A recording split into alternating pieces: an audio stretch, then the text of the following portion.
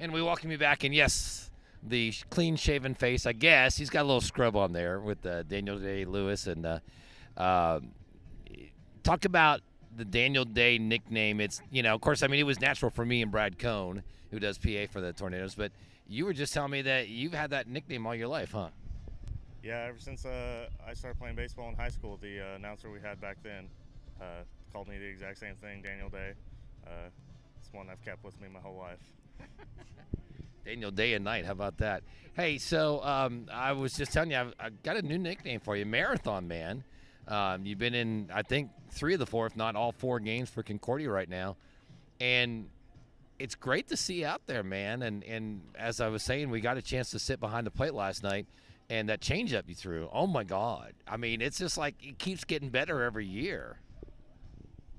Yeah, that's something I developed pretty recently. I didn't have it until last year, really. And, yeah, it's just a pitch I'm super confident in and I've gotten really comfortable with. And, yeah, I like it a lot. And by the way, Blue missed a couple strikes on those pitches, by the way. There's no doubt last night. Talk about the confidence that you show out there because, I mean, you've always been a confident player. But it seems like this year especially, when you come out and you get to the mound, you take the ball, it's like, all right, guys, here we go. I've got the ball. I'm going to pitch well. I'm not going to put you guys in trouble, and we're going to get through this. Yeah, I just love being in those situations where game's on the line.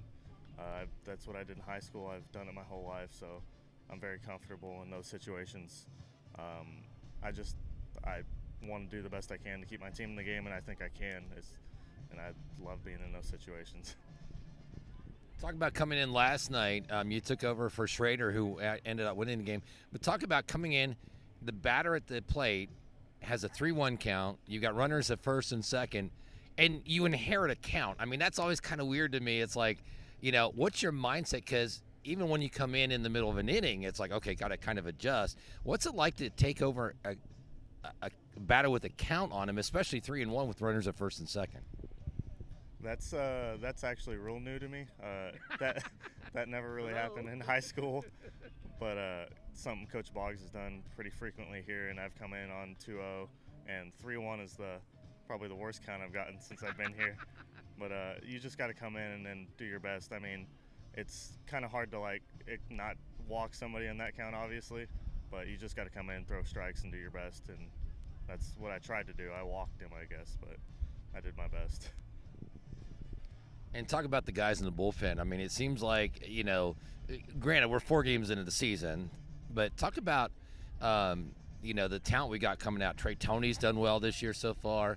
You know what you're going to get with Michael Smith, okay? It kind of reminds me of Mitch Williams from back in the day, But it seems like the talent level is definitely there for this bullpen. Oh, for sure. We got tons of guys that can come in and do any job you need them to. Trey is just one of the most reliable arms you can throw out there. He'll go out there and get you outs no matter what. He's nasty. He's got his sinker is insane. I don't know how they even hit it. Michael, obviously, one of the most dependable people you can put out there. He's going to give you 4 innings if you need it. We got Schrader, who's a younger guy. He's really looking good. Man, I can name anybody, and you can trust them if you put them out there. It's awesome. It's really fun. Now, I'm thinking we talked about this before, but do you have any superstitions? I mean, basic ones like don't step on the line. Yeah. I have a set warm-up routine that I do every time. I try to keep that the same, but nothing real crazy like you hear some of these major league guys have. Okay, well, give some shout-outs, especially to your mom and dad, because they emailed just about every game. Yeah, I got to shout out my mom and dad. They're watching every game. I love them, and I really appreciate their support. I mean, shout out the whole Concordia family that's not able to come up, and they're still watching. We appreciate them and love them, too. All right, man. Daniel Day Lewis, the Marathon Man. Hey, good luck, and let's hope we can take at least 1 or 2, if not 2 today. We'll take 2. All right, there you go. Thanks, Daniel.